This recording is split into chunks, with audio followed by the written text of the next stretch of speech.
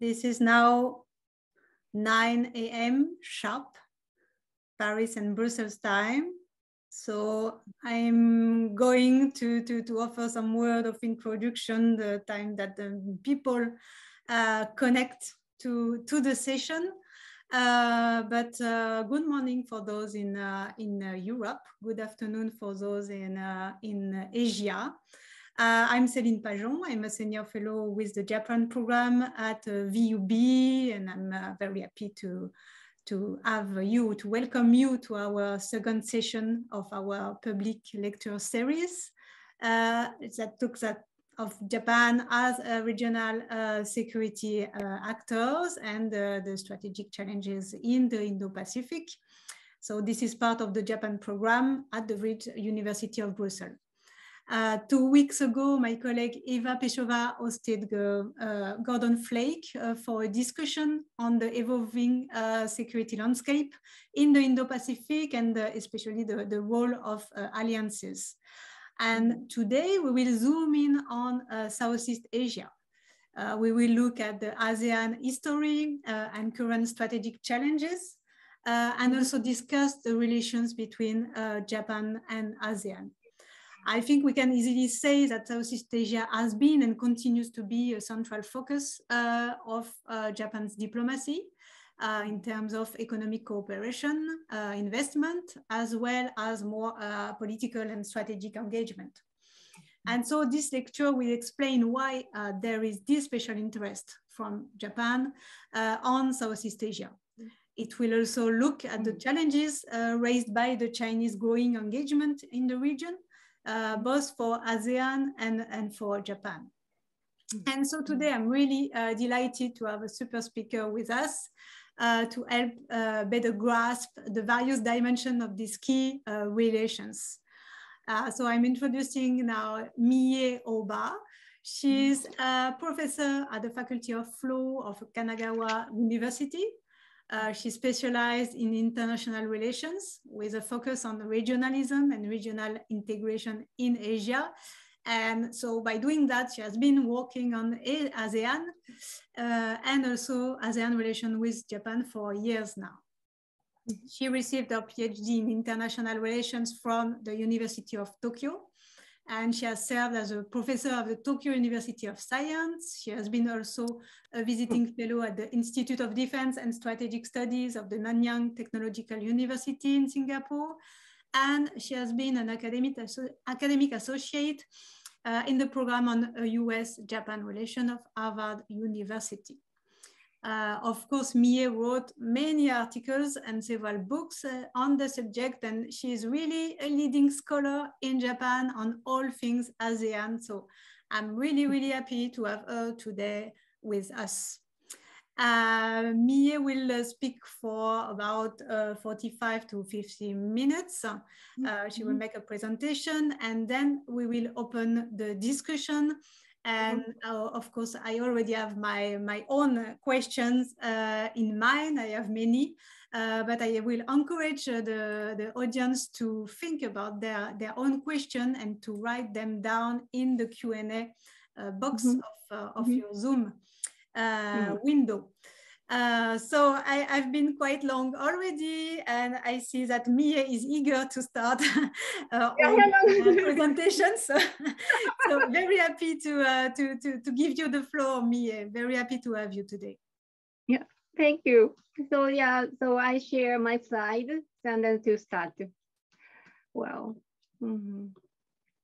okay. So yeah, so thank you for the introduction. So by Céline, and this I really show the appreciation for the Brussels School of Governance and the Japan program. So I'm so happy to have an opportunity to give the presentation to you, and very thanks to join this seminar from the morning.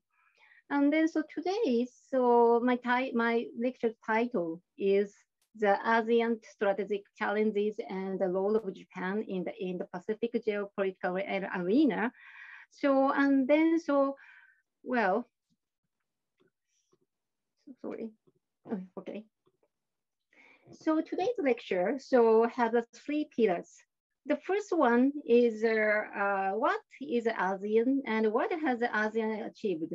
I'm afraid you know much about this, but I want to show some basic knowledge about the ASEAN and ASEAN achievement. So the second one is how has been Japan-ASEAN partnership developing? And then, so this is a historical background of the ASEAN-Japan relationship. And the third one is the very current issue. What are the current challenges for Japan-ASEAN partnership? So, and how to develop the partnership in the current situation between ASEAN and Japan, and what is a problem to promote it? So I will point out later. So there are the very serious perception gap between the ASEAN and Japan from my point of view. So I would like to show this point later. And then, well, what is the ASEAN? So this is the basic knowledge about this.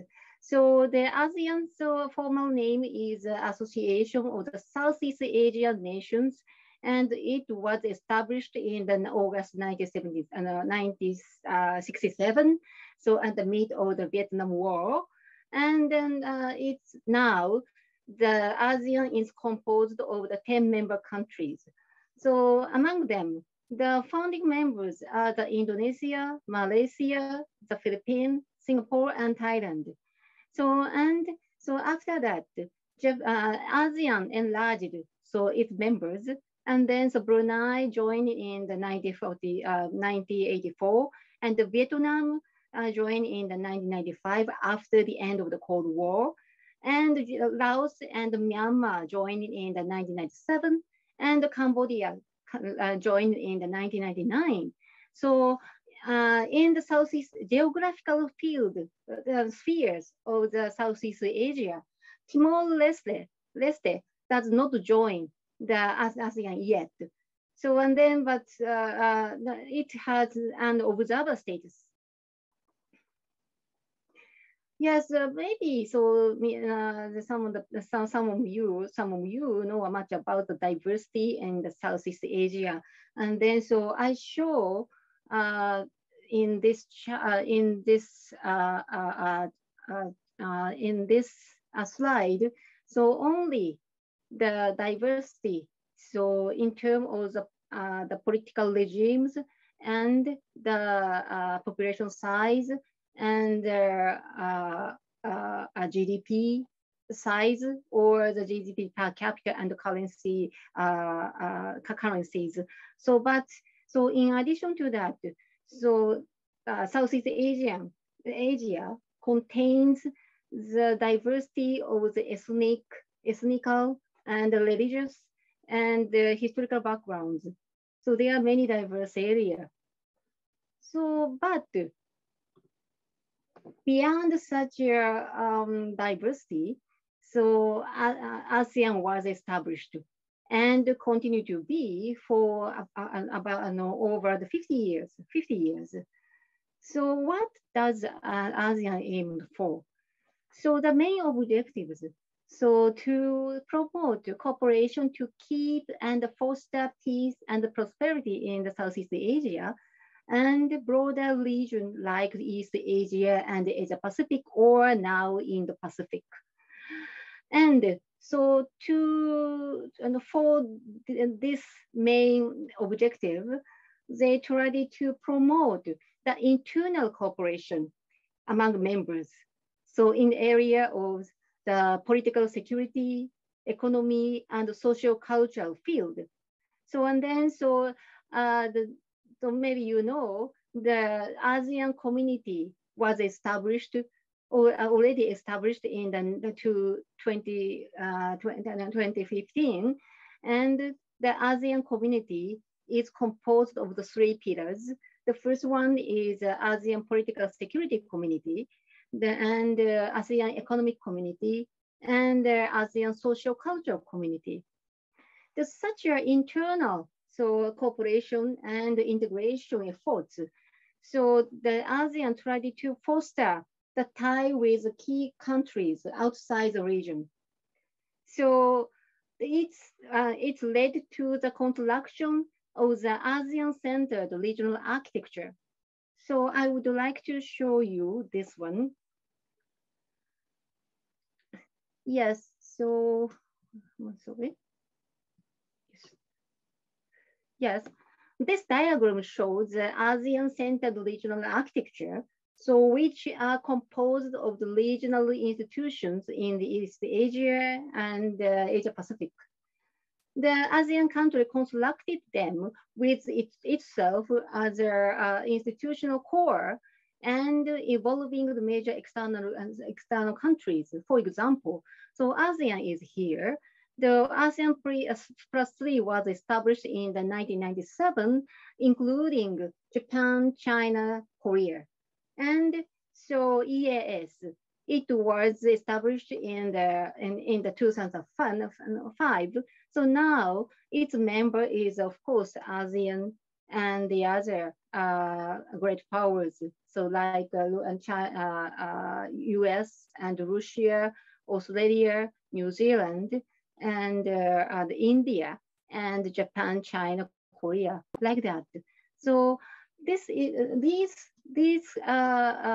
institutions, all of them are institutionally ASEAN-centered. It means that always one of the ASEAN countries manage the conference and many efforts. So the year as a chair country, and then so the agenda setting and the management of the conference and the argument are very influenced by the intention of the ASEAN countries. And well, so back to this. Well, the ASEAN-centered regional architecture is composed of such various regional institutions.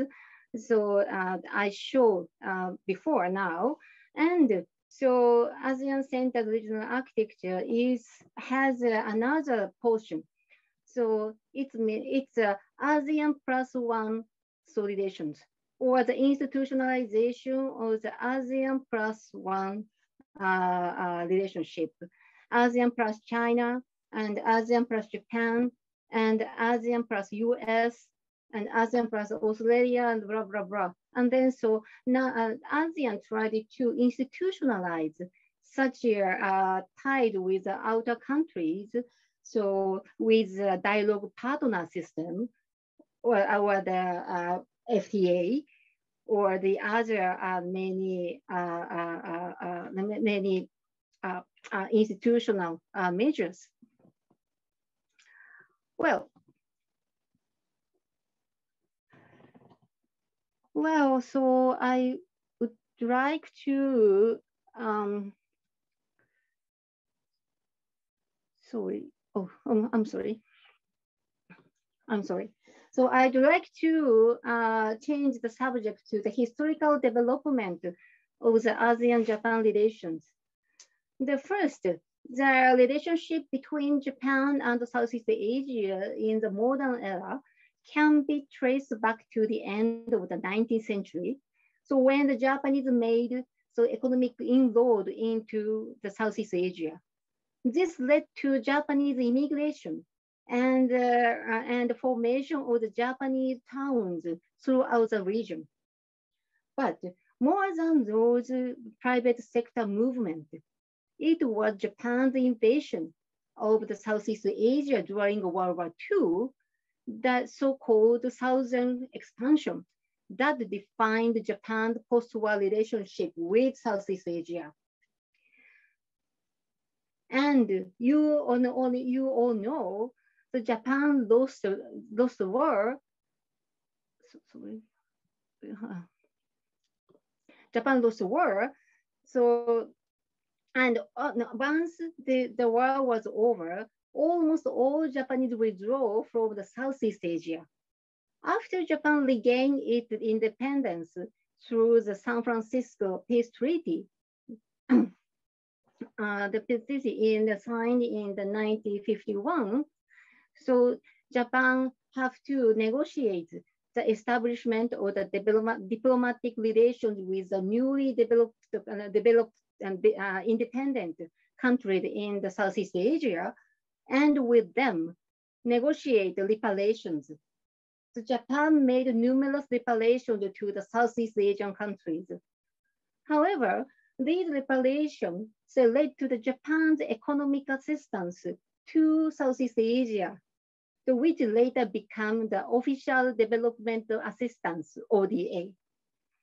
In addition, the reparations also triggered the economic re-entry of the Japanese companies and firms into the Southeast Asia. Well, so how did such a Japan react to the establishment of the ASEAN? So in the 1967, to be honest, the reaction was not positive.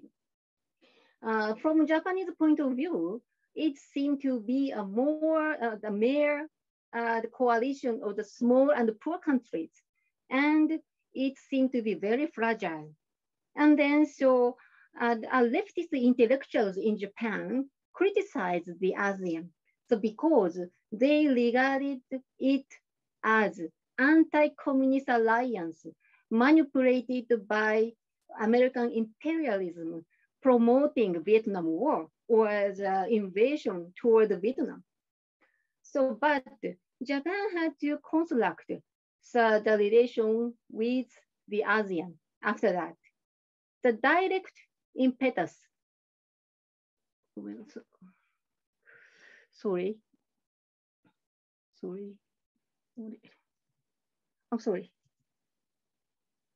I'm sorry. Well, direct in, yes, okay. I'm sorry to manipulate it. So yes. Sorry, I'm sorry. Yes. So yes. So the direct impetus for this was the outbreak of the synthetic rubber issue between the ASEAN countries, particularly Malaysia and Japan. At that time, Japan was expanding, so its synthetic rubber exports to the rest of the world.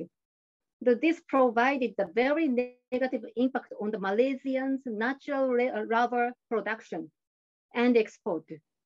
So Malaysian government asked Japanese government to take action to address this, but this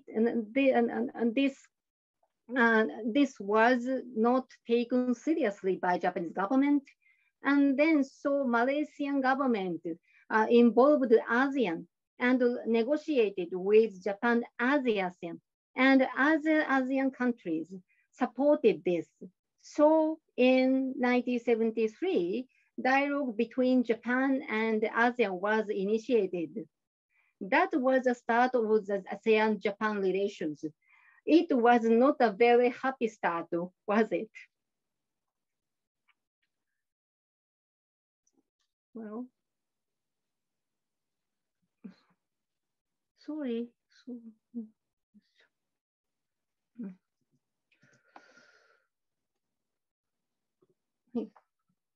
Well, in addition to economic conflict, so the Japan has a very serious problem with Southeast Asia.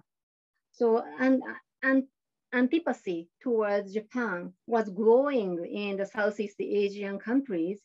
The increased presence of the Japanese company and firms in the region propagated the image of Japan as an economic animal, and also evoked the return of Japanese imperialism.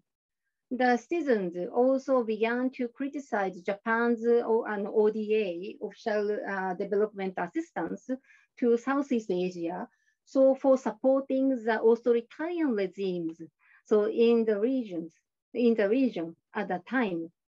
such antipathy toward Japan exploded in the form of the intensified anti-Japanese movement and protest when Prime Minister Kakue Tanaka visited Southeast Asia in January 1974. I'm sorry, 1964.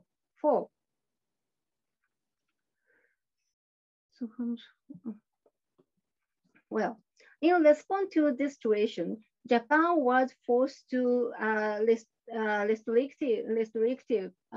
restructure its policy towards Southeast Asia.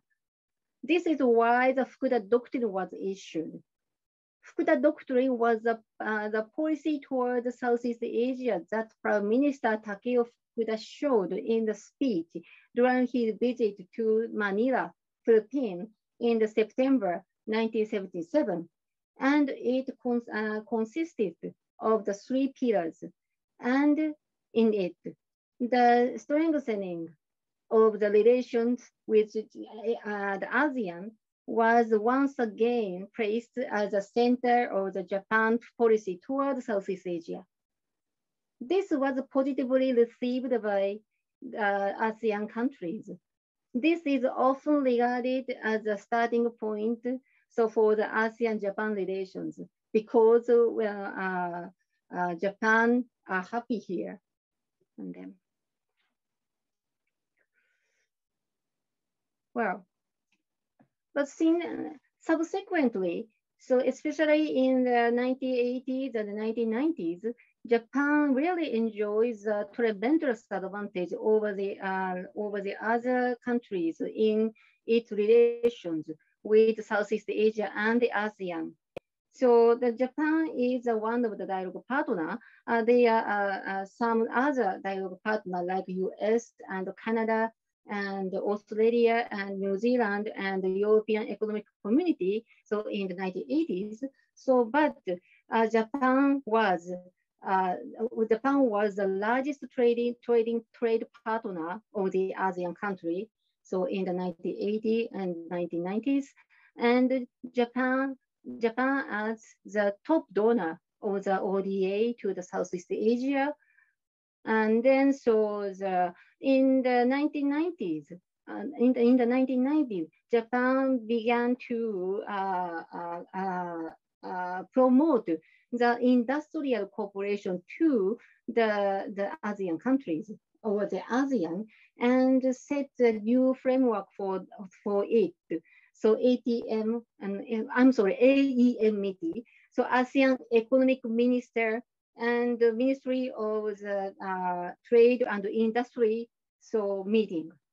So it's a kind of the economic minister meeting between the ASEAN and Japan.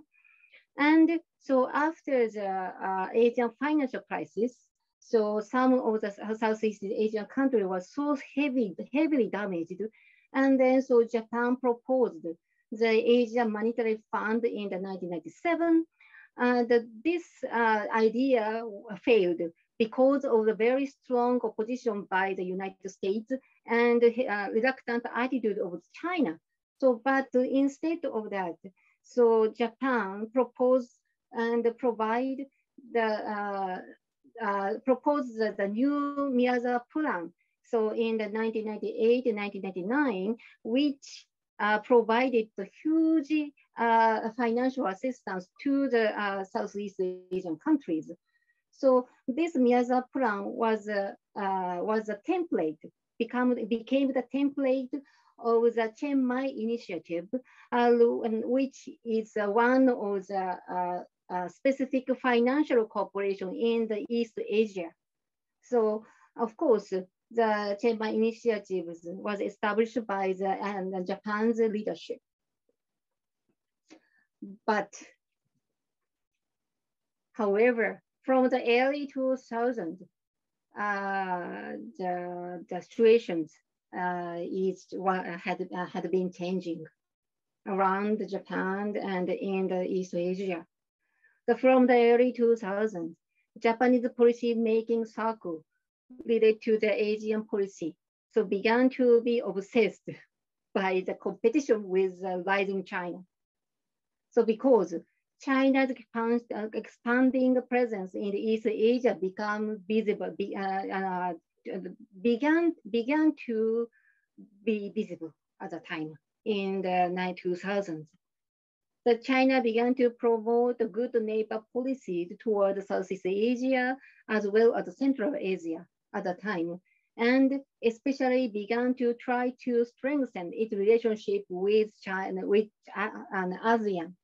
So through the 2000s, Japan and China competed for strengthening ties with China. And Japan had to add the new element in policy toward ASEAN and Southeast Asia and East Asia because of the development of the ASEAN country and Chinese economies. So it means that official development assistance, it used to be the very powerful diplomatic tool toward the Asian countries. ODA was still so important diplomatic tool for Japan, but so its effectiveness began to be decreasing. So in addition to the ODA, so Japan began to have to show its initiative to regional integration and encouraging ASEAN centrality with tightening tie with the ASEAN. So for example, so the Japan tried to promote ASEAN +1 FTA after it means that the Japan ASEAN FTA and bilateral FTA with each ASEAN countries. And so Japan pushed the idea of the East Asian community. So East Asian community idea was a hot issue in the East Asia in the 2000s. And then so Japan showed that this very proactive attitude to contribute to the realization of the community. And so as a more specific idea, Japan proposed to promote regional economic integration with a mega FTA, like a comprehensive economic partnership for the East Asia and CEPEA. And so Japan tried to further encourage the ASEAN centrality and tried to tight and foster the relationships between the relationship between the Japan and ASEAN by various measures. So I skipped them. So next, please. Yes, and then so in the 2010s, the regional circumstances were further changing and Japan had to adjust them. The rise of China became more obvious and visible, and it caused a change of the balance of power between the US and China. And the US, the decline was also beginning to be obvious, at least relatively at the time. So, and then China began to conduct the proactive foreign policies. The first, China proposed a new idea or the visions for the regional international order like ASEAN Infrastructure Investment Bank, AIIB, and the Belt and Road Initiative, BRI. In addition, China demonstrated a very assertive stance on the territorial issue.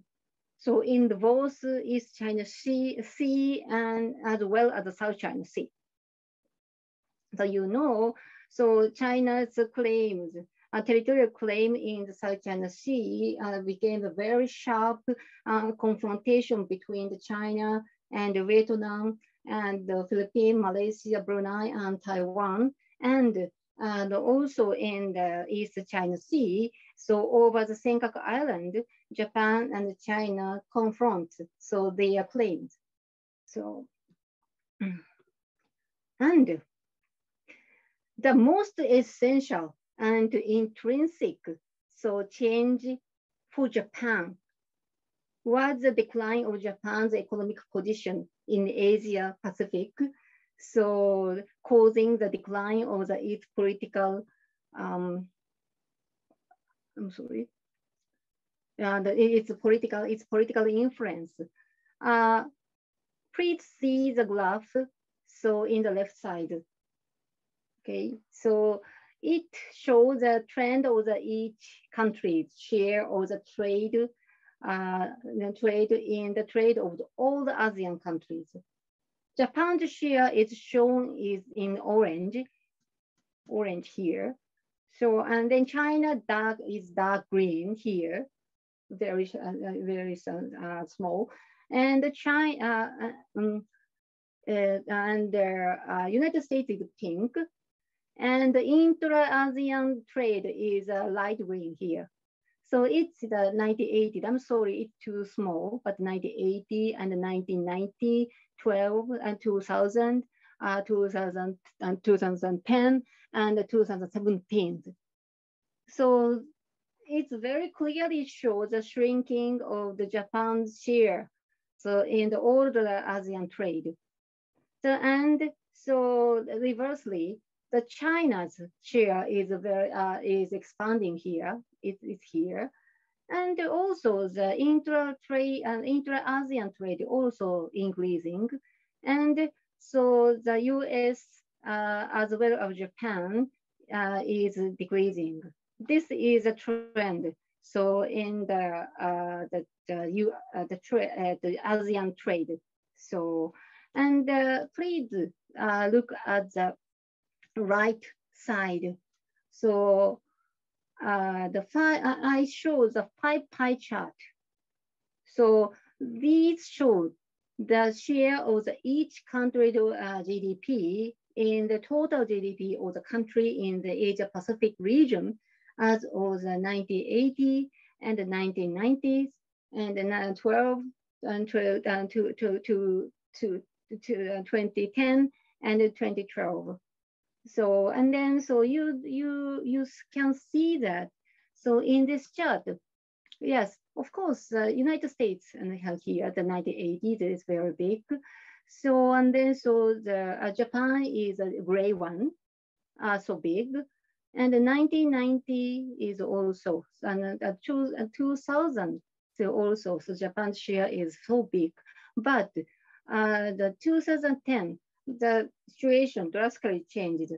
So the amount, share of the China and that of the Japan are almost same here. And then so 2012, the China clearly surpassed the share of the Japan's share of the GDP in the Asia Pacific. And of course, the US is still the largest share of the GDP, but so the share is shrinking. Well,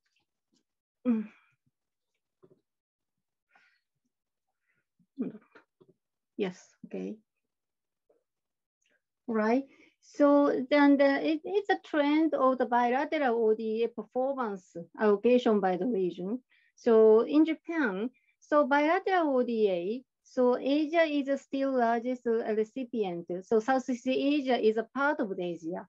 So Asia includes not only Southeast Asia, but also the South Asia, or the of course the Northeast Asia and Central Asia. So, but anyway, so the Asia is still the largest recipient. So, but its portion is declining. And Japan still provides a large amount of ODA towards Southeast Asia, but its portion so is declining in all of the ODA toward Asia. So I'm sorry, so I cannot find this the fact.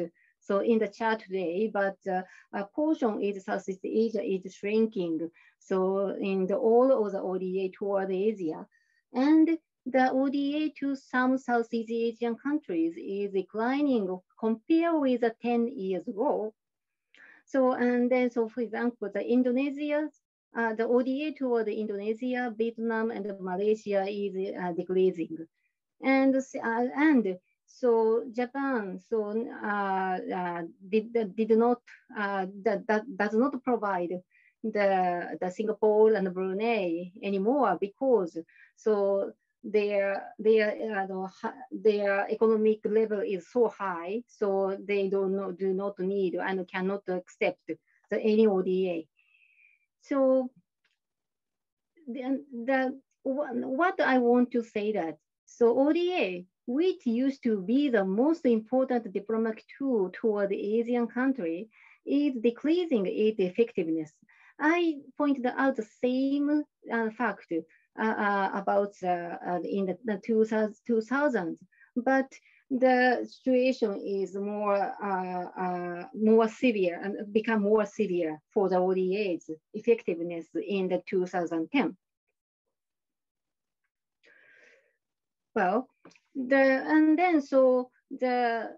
against this background, the Japan's ASEAN corporations, so the emphasis point was shifted. So in the 2010. So in addition to the ODA, Japan has to foster other measures to keep and foster the partnership with the ASEAN and ASEAN countries. So Japan took a leading role to promote the RCEP negotiation. It's a mega FTA. So RCEP aimed to foster the East Asian economic integration. And so the importance of the security defense aspect of the Japan-ASEAN partnership began to be emphasized. So in the Japan's foreign policy. So for example, so Japanese government made and announced the national security strategy in the end of the 2013. In this strategy, the Republic Korea, Australia, and ASEAN, so ASEAN countries and Indonesia, so are the shared universal value and strategic interest, so with Japan. So this strategy says that. And so this strategy said, so Japan should strengthen the cooperative relationship with them. So it very clearly shows that Japan so began to regard the ASEAN as not only the economic partner or the economic something, but also and a mere friendly partner, but also the strategic partner. So in the 2010, and so Japan began to actually promote the defense cooperation with ASEAN. So one of the big sign is a proposal of the Vientiane Vision in the 2016. So at the second Japan-ASEAN Defense Minister meeting. So this Vientiane Vision clearly shows the Japan's defense cooperation toward Southeast Asia. And then so this Vientiane Vision was replaced by the Vientiane Vision 2.0, so in the 2019. And so Japan so positioned the ASEAN-Japan partnership within the context of the diplomacy of the free and open Indo-Pacific, FOIP. Maybe you know yes, I want to check my time, I'm sorry. Well, so maybe you know that Japan's free and open Indo-Pacific, and then so I skipped it. And so now, so Japanese government tried to promote Japan-ASEAN cooperation, various cooperation or schemes, so of the Japan-ASEAN cooperation under the banner of the FOIP. So, for example, the quality infrastructure and enhance the capacity building on the fiscal policy and debt management, or ensure the maritime stability. So it means that providing equipment and human resources development for the maritime law enforcement in the Southeast Asia. So it includes, so Japan provide, and it includes provision of the total of the 2027 patrol vessels, the 13 high-speed boats, and 11 coastal monitoring radar equipment to the coastal country in the Southeast Asia, like Vietnam and the Philippines. And Japan tried to strengthen the cooperation for the capacity building in terms of this issue.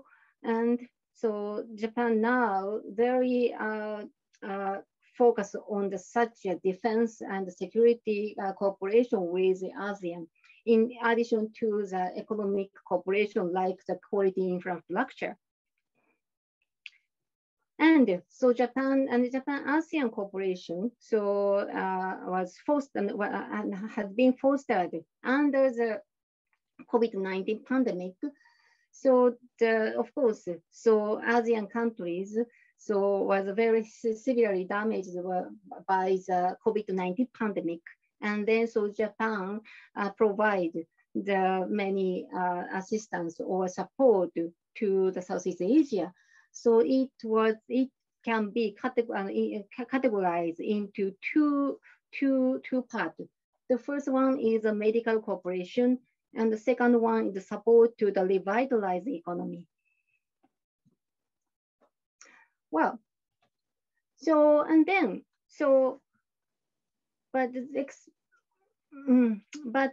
yeah, so what I've told now is about the Japan's viewpoint.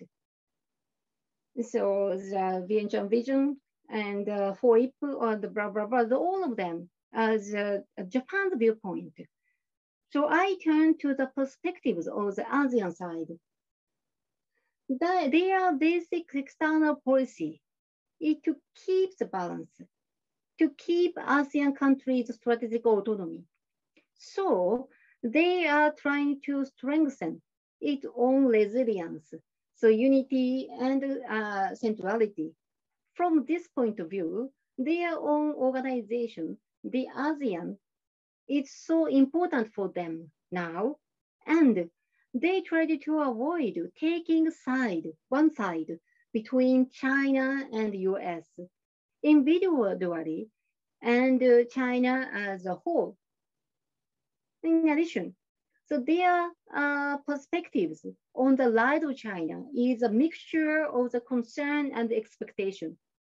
Of course, they do not like over dependence on the China money, do not like to see the China dominated regional order. So, and embarrassed by the China's assertive attitude about the South China Sea issue. So on the other hand, China is the most important economic partner and expects Chinese investment and aid. So a part of them through the BRI. In this context, the ASEAN countries have some concern about Japan's FOIP because Japan is a US ally. Even if Japanese government says, so Japan's FOIP is not exclusive one, not the same as the US FOIP, which is a very anti-Chinese feeling and the Chinese characteristics. So many ASEAN elites have a concern that Japan's FOIP intends to check China, as well as US FOIP does. One of the ASEAN reaction is to make and announce the ASEAN outlook on the Indo-Pacific, AOIP, in 2019. The AOIP emphasized the inclusiveness. So it actually means that Indo-Pacific cooperation should include not only US, Japan, India, but also China and Russia, all of the regional powers.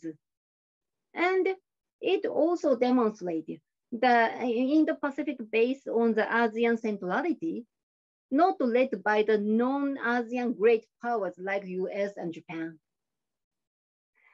From this point of view, the East Asian Summit is the most important institution in the ASEAN architecture from an ASEAN's point of view. At the same time, the ASEAN tried to tighten cooperation with a third party to keep balance between the US and China. From this point of view, Japan is very important. The expectation for the Japan FOIP as the resources for their economic development and Japan defense cooperation and aid to the ASEAN country are also welcoming. So at least some of the ASEAN countries, so especially the Philippines and Vietnam. And of course, so the European country and the EU becomes a very important partner for the ASEAN and ASEAN countries. They are basically welcoming the Indo-Pacific strategy by welcoming the various Indo-Pacific strategies, so by the European countries. So the Indonesia and Malaysia government showed their concern about the AUKUS, so announced in the last September. So, but they show that, so it accelerated the strategic competition and arms race in this region. The Indonesia, the Malaysian government said that at the time. But on the other hand, according to the survey of the Institute of the Southeast Asian Studies in Singapore, 36% of the ASEAN countries' political and economic elites feel that the AUKUS arrangement will help balance China's growing military power in the region.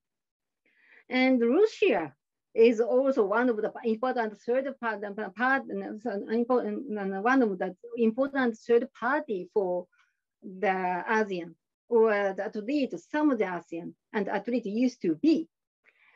Some of the ASEAN countries has been tightening economic business relationship. So after the mid of 2010, Vietnam, Laos, and Indonesia. But now this option disappears with the Russian invasion to Ukraine. So Vietnam and Laos are especially troubled. So they obtain on the Russian revolution and the resolution to condemn the Russia in the UN special session of the General Assembly. So it shows their their trouble. Well, in a word, in short, there is a very big gap between the Japan and ASEAN. As the strategic competition in the Indo-Pacific intensifies and the regional order shift, Japan and ASEAN are on the same position. So it means that not easily take only one side between the US and China. Of course, Japan is a US ally, but China is a very huge and important neighbor country. And then so the very tough question for Japan is how to address such a very complicated situation. So Japan have to keep the stable relationship with China, but so Japan they try to keep the very good relations alliance with the United States. So the US-China rivalry is escalating now, and how to address such a very tight, serious situation. But anyway, so for Japan, even though Japan is a US ally, so Japan cannot cut off the relationship with China. So to have to keep the stable relationship with the China, and the ASEAN country has the same same program. So so in this sense, so Japan and China and Japan and ASEAN are on the same position. So for both ASEAN and Japan, and to encourage the strategic autonomy of the ASEAN and ASEAN country is very crucial. But however, there seems to be a serious gap so between them. So Japan's intentions. So Japan and the ASEAN and ASEAN country have been so important to themselves, but in the current strategic circumstances in the East Asia and Indo-Pacific, how to address the expansion of the China's influence is Japan's top priority, or the Japanese government top priority. In this context, Japan tried to further tighten the tie with the ASEAN as a partner. But the ASEAN ambivalence is very important. So ASEAN countries tried to keep the balance and not to take one side in the great power rivalry. So they can't totally support and accept the current approach of the Japan, the ally of the US with the HOIP. So the prospect of the Japan's role. So 2023, this year is the 15th anniversary year of the Japan-ASEAN partnership. And so Japan's role to more, I think, it's my opinion, Japan's role should be, should be contribute to the more fair and inclusive order in the Indo-Pacific. And so to this end, so Japan have to promote and enhance the Japan-ASEAN or Japan-ASEAN countries cooperation and partnership. At the same time, Japan needs to cooperate so with ASEAN on the face-to-face basis. In other words, no matter what the US-China relationship is, so Japan should promote steady cooperation with ASEAN and ASEAN countries based on its recognition of their individual and complex situations. If Japan views ASEAN as a partner to deter China, it will lose the sight of the ambiguous and complex feeling Japan had towards the great power rivalry and the perception gap between the ASEAN side and the Japan side. And then so Japan should promote the steady cooperation in the several fields. So like encourage and improve the RCEP and collaborate on the clean energy and DX, and to promote capacity building in terms of the maritime security, to keep peace and stability in the Indo-Pacific, and disaster relief and humanitarian assistance. Well, so my lecture is ended. Thank you for listening. Thank you very much, dear Mie. That was a fascinating, really a fascinating lectures. I really do appreciate the fact that you are taking an historical approach, also an historical perspective, to explain how this grouping, the ASEAN, comes from, what were the first reaction of Japan toward the grouping. It was really, really good to have this element, because most of the time we tend to focus on very recent development, and we lose this deep insight and understanding. And thanks also for pointing also very recent development, like what kind of assistance Japan's provided to ASEAN countries for the COVID, to buy the COVID and to try to bounce back after the COVID. I also very much appreciate the fact that you're pointing out the role of perceptions. I think it's really a key issue in international relations. Of course, what's going on in Ukraine also reminds us about the importance of perception and misperceptions. But in the case of Japan and ASEAN, I see your points that of course ASEAN is trying to balance, to hedge against both US and China, and not to try to choose a side. And of course, Japan is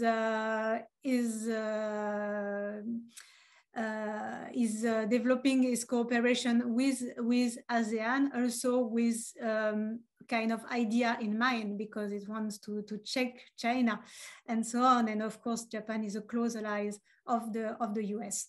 But in this case, I'm wondering if this kind of perception gap or expectations gap maybe is really an issue, is really an irritant in the relations between Japan and ASEAN. Because if you look at some polls, I think it was last year's one important opinion polls published by a think tank in Singapore that showed that Japan as well as the EU are seen actually as the most trusted partners of ASEAN. So it seems that even if there is this kind of gap, well, ASEAN is well aware of it, and still Japan is perceived as a very trusted partners. So I would like to have your reaction on this, and maybe want to give the floor directly if he wants to ask his questions to Fabio Figliatoni. Is the teaching assistant for this course, and he's actually working on this PhD, especially on this kind of hedging strategies of secondary states, and especially looking at what's going on in Southeast Asia and in the Mekong region.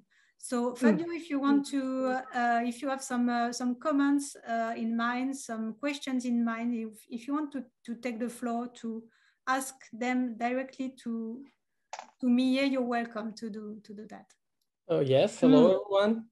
Yeah, my question would be on within ASEAN, Japan is especially active in the Mekong region, so the overland part of Southeast Asia, through this Japan-Mekong Cooperation Initiative that is directly linked to Japan's FOIP, specifically for the Mekong region. Also, other states are active in the Mekong.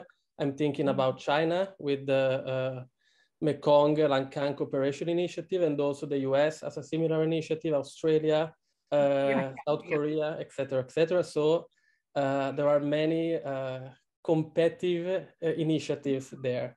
So my question here would be, how is Japan doing in the region, especially in the context of this competition with China, and what are the reactions of the Mekong states to this flurry of initiatives taking place in the Mekong region? Thank you.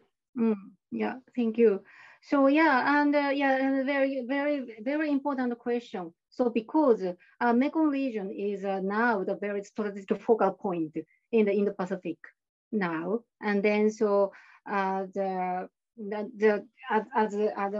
Fabio said, so various countries, not only Japan and China, but also Australia, US, and South Korea, so engaged in that region, so with their own frameworks. So and then so Japanese government now announced the provision of very huge economic assistance towards Mekong regions through the Japan-Mekong framework.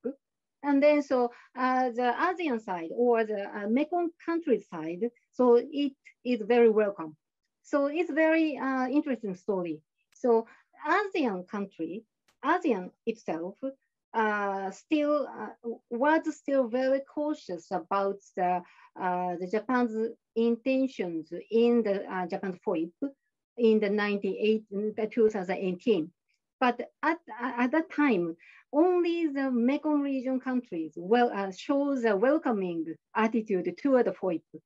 So because for them, the Japan's the provision to the provision of the aid under the banner of the FOIP is another choice for them to balance the China's influence. So it's very interesting. So and for me, the Singapore and so for example, Singapore criticized the real intention of the Japan's FOIP at that time. But on the other hand, the Mekong regions countries welcome the FOIP. So it's very interesting. And anyway, so Japan tried to provide aid to the Mekong region. So of course, so for Mekong region itself, but also for the advantage of the strategic competition. So with China, but I think so the amount of the China's aid and investment are so huge, and then only Japan cannot balance it, and then so I want to recommend the Japan and the other countries, if really you want to dilute the China's influence in the region, so please combine these various framework into one framework, and then collaborate. Negotiate or changing opinion among the U.S., Japan, and South Korea, and blah blah blah. So and then to provide the Mekong region, but honestly speaking, so only Japan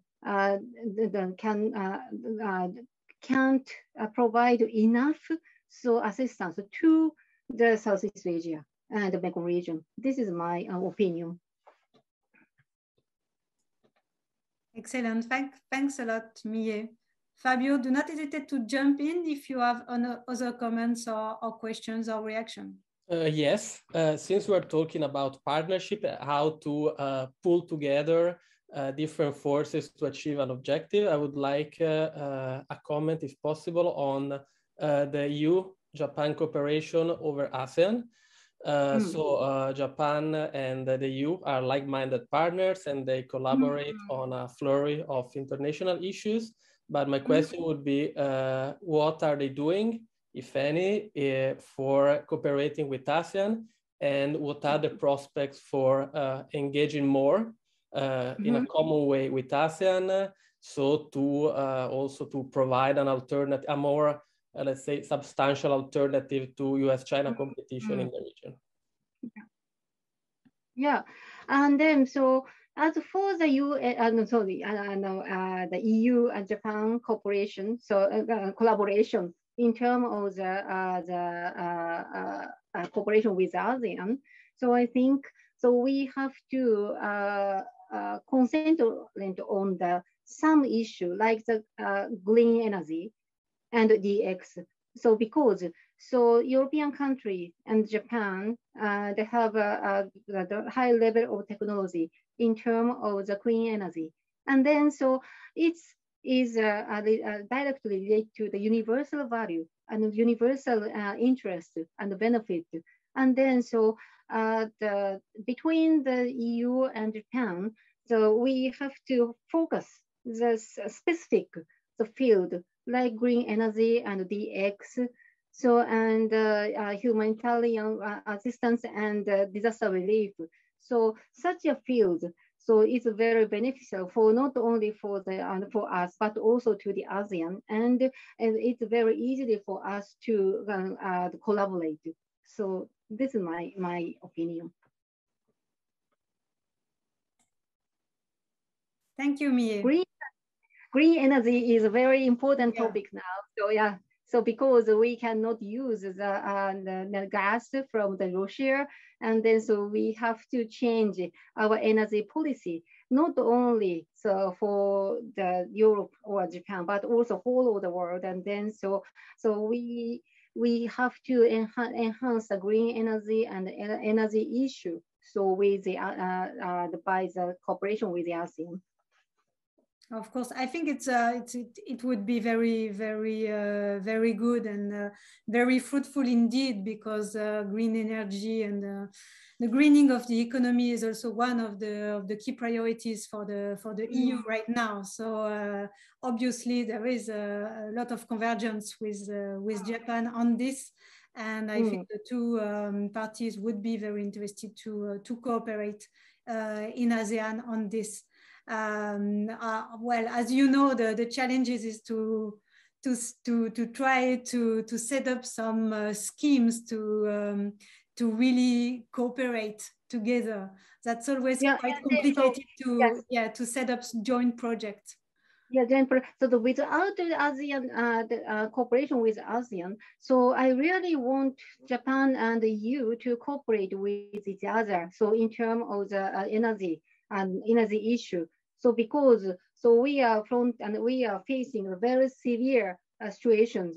So in the energy issue, and then so Japan sometimes very reluctant to reconstruct its own domestic system, and then so I want to promote the cooperation and collaboration with the EU and to reconstruct Japan's energy mix itself.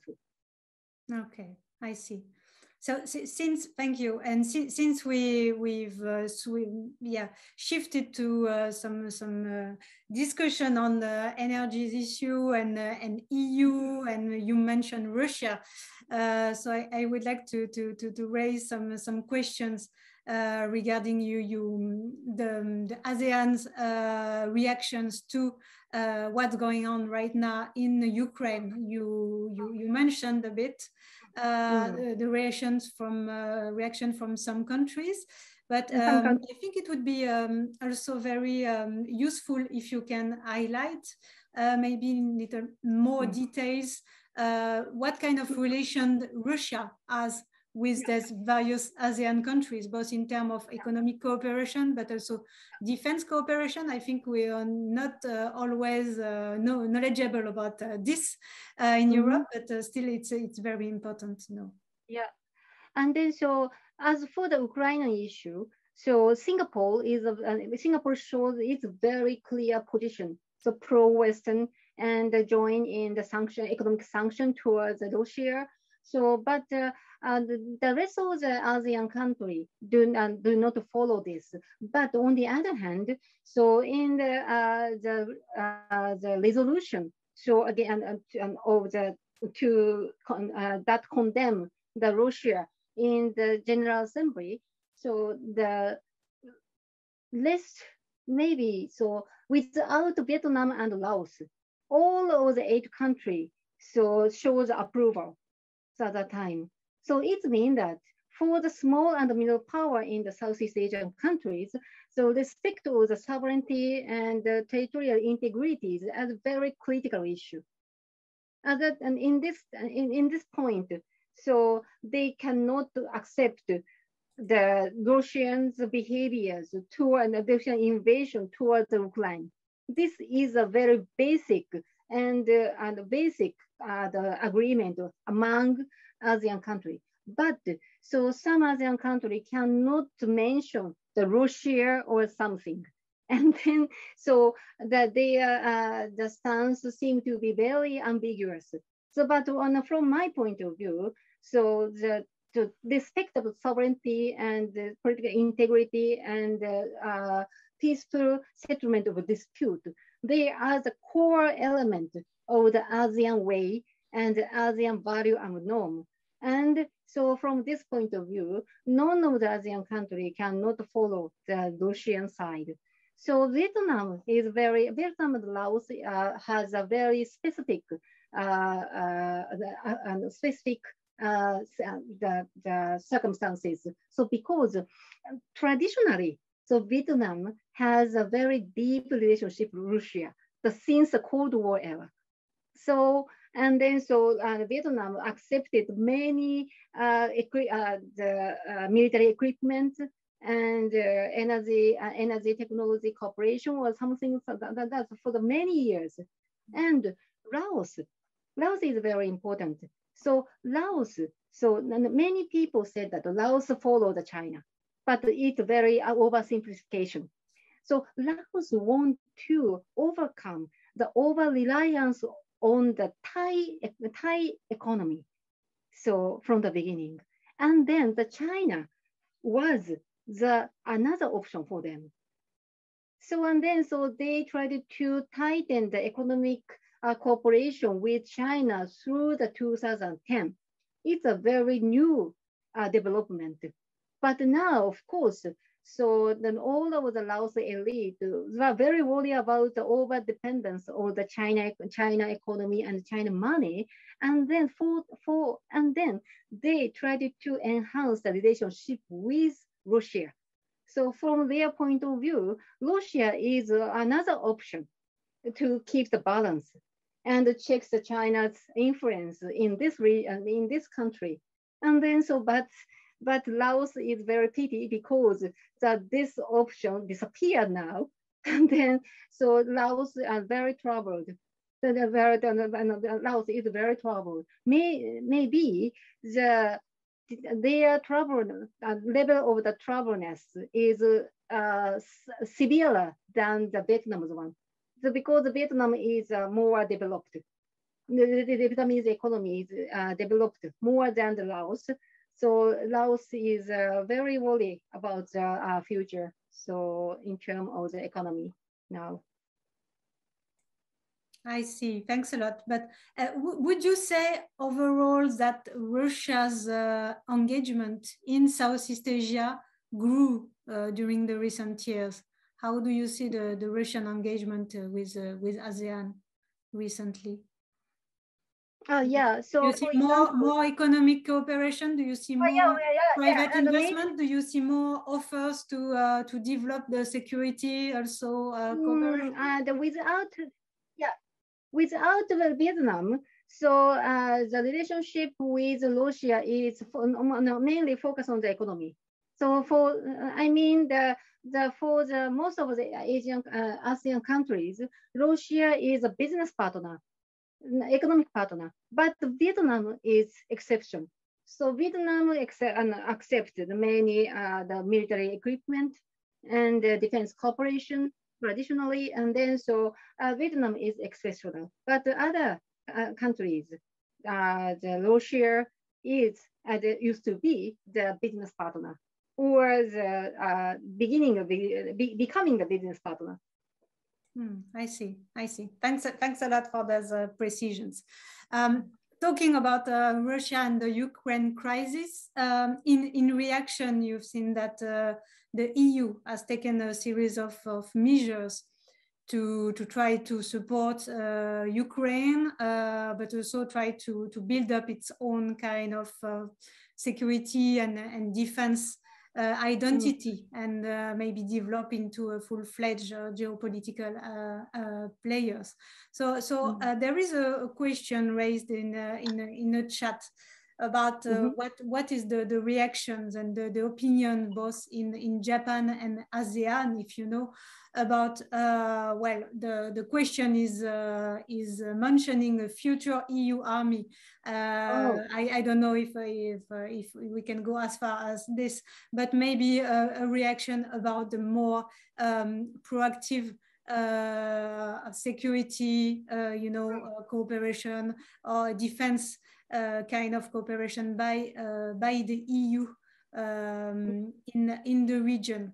Do you think that Japan and ASEAN countries are welcoming this kind of move? For example, last year we've seen a lot of naval dispatches from Europe all the way to South China Sea, from France, Germany, also the UK. So it seems that depending on the countries in ASEAN, these moves are more or less welcome. Some country welcomes them because of what's going on in the South China Sea. They think that it's good to internationalize the issue as much as possible. But some other countries say that, well, you know, it's already a quite crowded region. There are a lot of tensions, a lot of boats at sea already. So maybe it's not so relevant that the EU also join. So what is your views on that? Yeah, so honestly speaking, so ordinary people in Japan do not know much about the EU's development, recent development. But so as for the elites, political elites and the intellectuals in Japan, yeah, so it depends on the person, but the international relations specialist and the security specialist welcome, clearly welcome the European engagement in the Indo-Pacific. And so Europe's and the fostering its defense cooperation. So it's very clear, I think so. So, but of course, so leftist the intellectuals criticize such a movement. So it accelerates the arm race or the strategic competition in the Indo-Pacific. But so honestly speaking, there are the minority. So in Japan now, so Japan on not only the intellectuals but also the policy makers, but also the ordinary people are very aware of the strategic competition and its dangerousness on the Japan's the independence and the sovereignty. So many people now focus on the threat from China and North Korea. Many people are now very interested in the security issue. So in this situation, so EU's engagement and the European countries' engagement in the Pacific perceived as a very positive, not negative, I think so.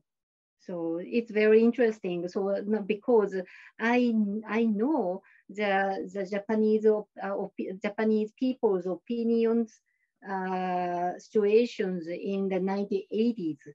So at that time, most of Japanese people follow the pacifism. So yes, absolutism pacifism, I think so. And then so Japanese people were not interested in the security issue, did not talk about security issue, and only the few people focus on this issue. But this situation changed after the end of the Cold War, and gradually, so the situation changed. So, but it means that so many people have to recognize the strategic circumstances around Japan becoming severe and severe and severe in the 2000 and the 2010s and now. And then so now, so the many people, the way of thinking are very strategic. And then so they are very welcome the EU's engagement in this region. Okay. And what about ASEAN countries, various perspectives from the ASEAN on the EU? And also I would like to add another question on you mentioned AUKUS somehow in your presentation, and you mentioned maybe the ambivalence of the ASEAN perception of AUKUS, and of course we've seen very lot of concerns just after the announcement of AUKUS regarding maybe the risk on raising more frictions in the region, maybe encouraging nuclear proliferation in the region and so on. But a bit later on, we've heard more moderate views or even positive views, as you said. That actually, yeah, ASEAN countries are not really comfortable with this kind of development, but it's actually viewed quite positively because it means that the US are still engaged in the region, They are still deepening their ties with their allies in the region, and the UK is also coming in the region. So it's useful as a counterweight to China. Yeah, so it's very complicated. Also, I think one scheme that you did not mention is the Quad. Quad, yeah. I would like to know, in light of the recent development last year. So we've seen AUKUS. At the same time, last year we've seen the transformation of the Quad. Actually, it's not well. It's still focusing on maritime security, but it's now looking at a kind of non-traditional security issues, looking at vaccine diplomacy. They set working groups on climate change, clean energy, so critical technologies and so on, working on diversifying the global value chains. So the agenda is less, I would say, anti-China kind of feeling that it had on the beginning. And I know that the ASEAN countries were always quite reluctant to associate with the Quad because it has this kind of anti-China flavor. So in your views, the recent evolution, the recent development of the Quad, how is it perceived by ASEAN countries? Do you think that it would make the cooperation between the ASEAN countries, or association between the ASEAN countries and the Quad more easy, or do you think it would be still very complicated for them? Yes, so the one premise is that so the transformation of the Quad, as you said, come from not the pressure from the ASEAN country, but from the India factor. So India's very reluctant to take side. So it's the India's attitude to China. Of course, it becomes so severe after the military confrontation. So around the border. So last year, 2 years ago. But on the other hand, India's attitude toward China is ambiguous, and they say doesn't want to clearly take side. So, but from the US and Japan point of view, India is a very important partner to check China. So because India is also the emerging power, it's also there's a very interesting and very severe perception gap between India and the US and Japan, I think so. But anyway, so to keep the India as a member, so the US and Japan and Australia had to transform the content of the Quad or the content of the cooperation under the Quad. It's led to the transformation of the Quad itself. So and then so the second one is so the resilience, so supply chain resilience issue. Is this the pure economic issue? I don't think so. So it's very deeply related to the economic security or the export control or the decoupling, and might lead to the decoupling. So between the US sphere and China sphere, especially in the high technology. And then, so it means that Quad still contain the very strategic element. If so, I would say very doubtful that the Southeast Asian country follow the Quad. Because the economic success of the Southeast Asian countries that depend on the free and open trade and economic order. So, the tightened regulation and export control or something. So to foster the supply chain resilience is contradictory with the free and open economy in this region. And then, so I think Southeast Asian countries are very cautious about such a trend. So pushed by the United States. The United States now proposed new Indo-Pacific framework, economic framework. So, and one of the core is obviously the supply chain resilience. It means that the United States tried to tighten the export control and regulation and blah, blah, blah. So at least in the high technology. So it's the opposite of the ASEAN countries' economic interest. And then, so it's very hard for them to support such a trend.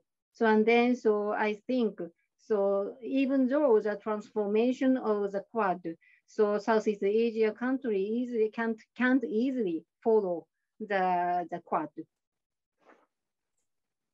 Okay, thanks a lot. That was very, very interesting to get your views on this.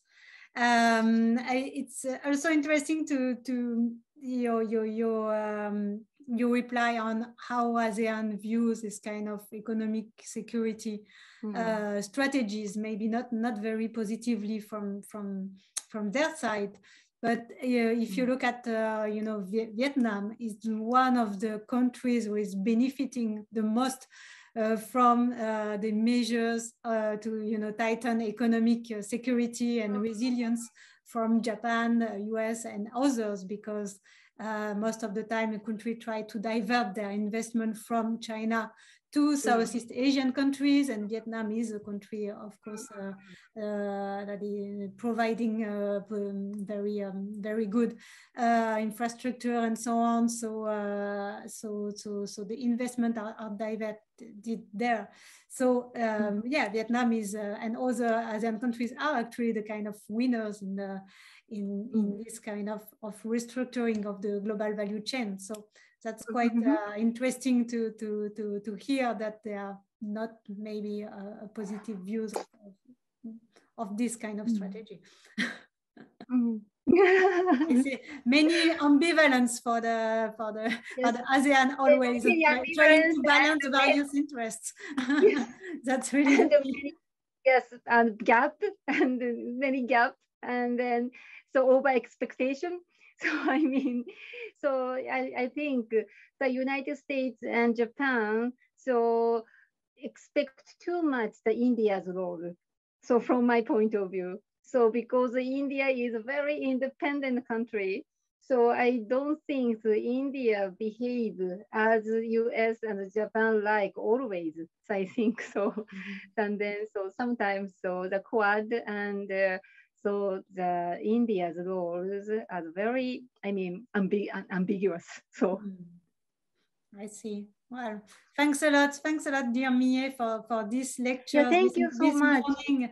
You did a great job to highlight the historical perspective and also answer to our many questions. It was very, very fascinating. We had already positive feedbacks, and I was really happy to host you this morning. I really hope that we will meet in person soon, and we will have the opportunity to host you sometimes in Brussels for future events, I hope. In the meantime, I wish you well in Japan, and I encourage everybody to continue to follow us. We'll have more events and more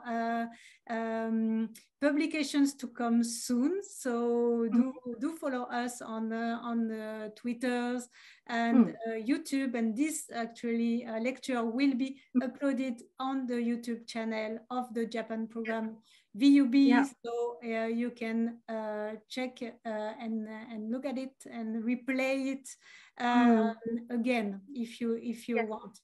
So thanks a lot, dear Mie. Have a good afternoon in Japan, and to our audience in Europe, have a nice day. Yeah, thank you very much. So maybe I have a dinner. So and then So thank you, the Céline, and thank you, the Fabio, and thank you, all of the audience. Thank you for joining us. So thank you. Thanks a lot. And, Yeah. yeah. Bye-bye. So bye-bye.